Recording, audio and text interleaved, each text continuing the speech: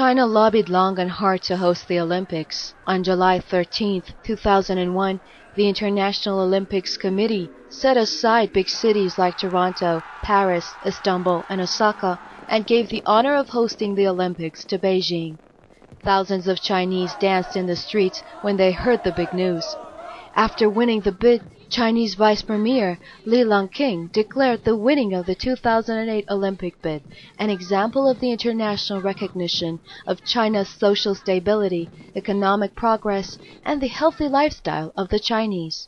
But what was to come was never anticipated. China did get a great deal of international attention, but not the way it was hoping for. On the contrary, China found itself under intense international scrutiny for everything from its policy toward Tibet, human rights and product safety to the level of its relation with Sudan. What was meant to be a moment of glory turned into one of harsh criticism.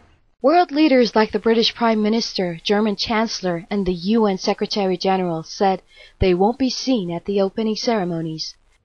The relay of the Olympics torch with the theme Journey of Harmony, which began on March 24, 2008 in Olympia, Greece, also created some scenes.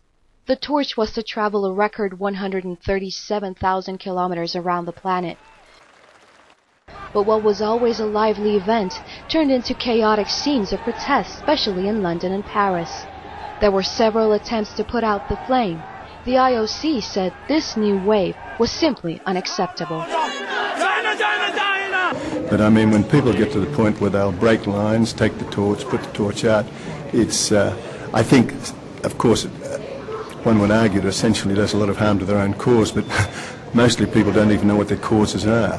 They just take their hate out on whatever the issue is at the time, and that hate against the host country has been taken out through our torch. What we get concerned with is that people take advantage of a democratic environment to abuse good order and take it out on the Olympic torch.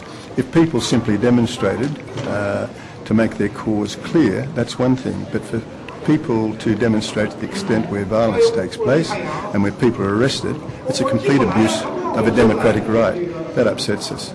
But China had no plans of letting anything get on its way. China invested heavily in new facilities and transformation systems to sort out the heavy traffic jams and control the pollution in Beijing. A total of 37 venues were chosen as the sites to host the events, including 12 newly constructed ones. And at the heart of it all was the Beijing National Stadium, nicknamed the Bird Nest. The stadium features a lattice-like concrete skeleton forming its bow. Up to 80,000 people will have the chance of a lifetime to sit back and watch the most significant games of 2008 in this stadium.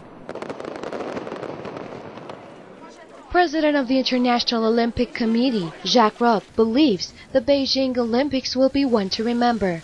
An Olympics which will surely prove to be a lucky charm in China's transformation on the world stage.